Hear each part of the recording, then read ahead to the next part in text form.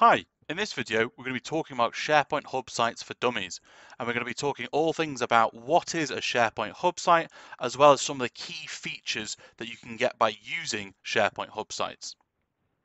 So the first thing to talk about is what is a SharePoint Hub Site?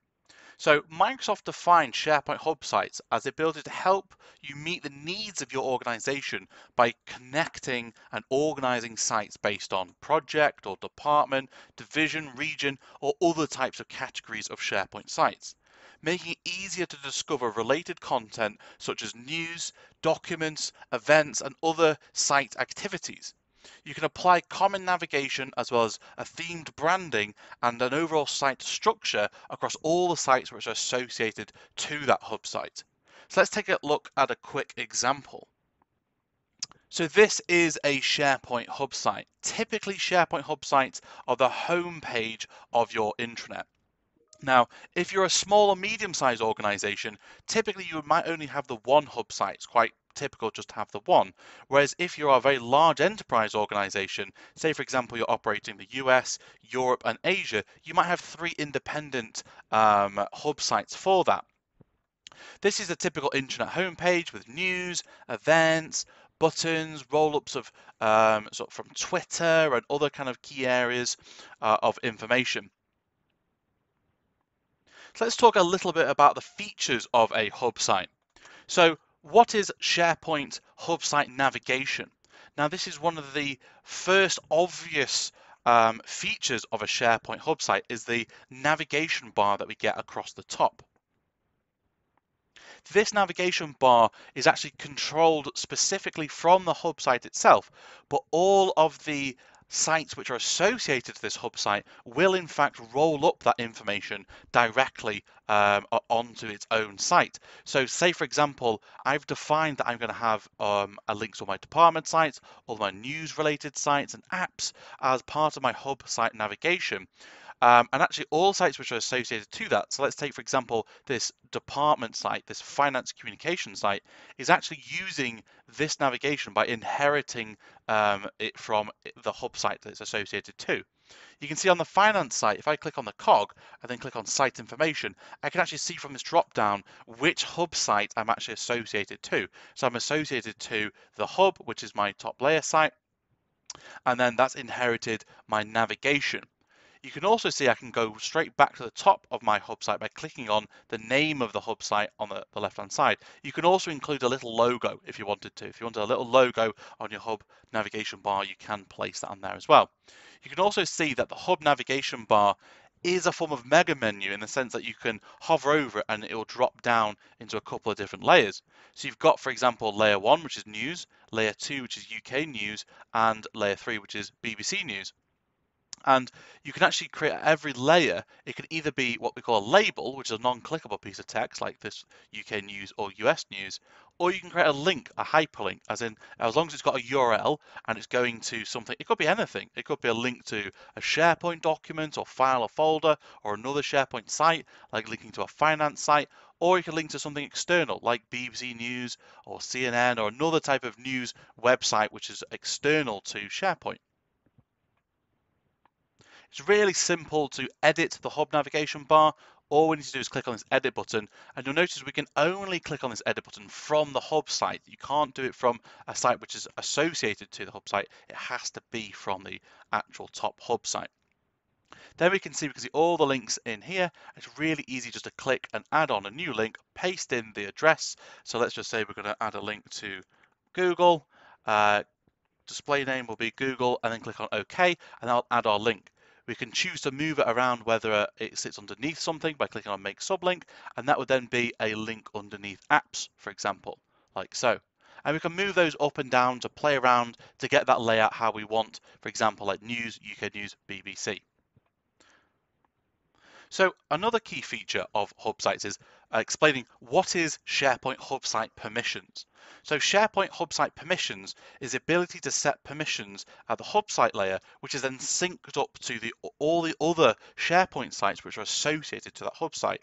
So this is replacing the need for kind of classic SharePoint structures where you had subsites and you would define the permissions at the top layer, and then they would then cascade down to all the subsites which sat underneath that top site collection. This is actually using a syncing function. So let's take a quick look at that as well.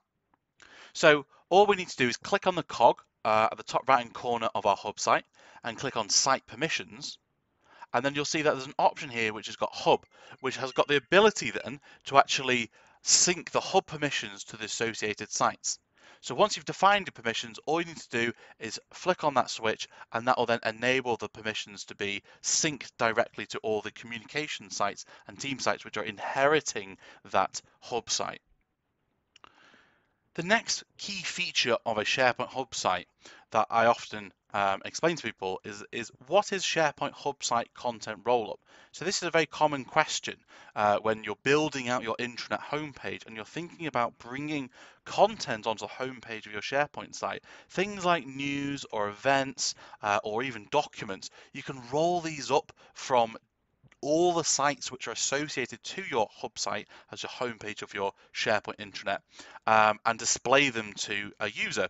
So let's take a look. So if I jump into the home page and click on Edit, and then I scroll down to, say, for example, my news web part, which, by the way, is really easy to add to a page. So I'm just going to choose to actually remove my events web part, my news web part, and re-add it. You just need to click on this little plus button here to add your web part, search for news, which adds the news web part. Then what I can do is I can select the edit web part, and you can see it's already selecting all sites in the hub, meaning that it's actually pulling all the news articles from all the associated sites. All I then need to do is choose a layout that I'm happy with. So I think before I might have been using top story, and let's just say, actually, let's get some more on there just so it's a bit more obvious. So we'll use hub news. And then all I need to do then is click on republish after making sure that this is selected to all sites in the hub as my news source. What that's basically doing is pulling all the news articles from all the sites where it's associated. So you can see, here's a news article created on my operations department site. Here's a news article that's been created on my finance site, or a news article created on the human resources site. And if I click on that news article, it'll actually take me to the news article on that department site, which is actually associated to my hub site. So this can be content rollup, which is not only news, but we can also do this with events. So if I go back into edit web, edit the page, and then edit the web part, you can also see I've got the ability to select all sites in the hub, and this will then pull all the events from the department sites or any other sites which are associated to this hub site. You can also do it with documents as well. So if you add a web part which is called highlighted content, you can see we can also pull out documents from all sites in the hub as well. And this might be filtered down that you might want specific things, like you want videos, or you might want images or things like that, which have been uploaded to the site. But essentially the source is it's pulling all content and it's rolling up from that hub site and all of the sites associated to that hub site. So to finalize this, another common question is, what are SharePoint Hub Site limitations? So I'm not going to preach and say that these hub sites are limitless. The main limitation to be aware is that you can only create up to 2,000 hub sites or associated sites. So you can have one site and then 1,999 sites associated to this. So this applies to hub associations as well, and any site as a hub site will count against this limit. So just be aware of that. If it is an enterprise level organization and you've got thousands of sites, then do consider how many of these sites are being associated together. If you're a small or medium-sized organization, you'll be miles away from hitting this particular threshold, this limitation. So don't worry about that too much. I hope you enjoyed that video all about SharePoint Hub Sites. If you did, please do like and subscribe to the channel for future SharePoint top tips. If you've got any questions about SharePoint Hub Sites or anything Microsoft 365, please use the comments box below. and I'll try my best to answer all of your questions. Or if you've got any suggestions for future videos you'd like to see about SharePoint or Microsoft 365, then please let me know.